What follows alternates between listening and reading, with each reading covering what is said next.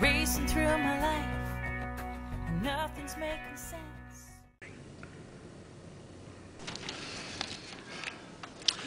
Hi there.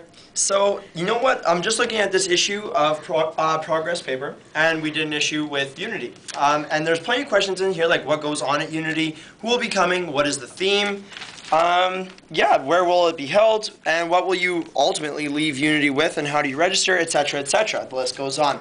And you know what? These are all really good questions about Unity. So you know what? I suggest to all of you that have the May 27th issue of Progress paper to take a look. It's on page 7. And you know what? It might answer a lot of the questions that you might have. And I know that as informative as the videos that we have for Unity 2012 are, you know what? If the message doesn't get across in those videos, Paul Stoop does a really good job of describing Unity in general for you here. So, if you're interested, May 27th issue of Progress paper.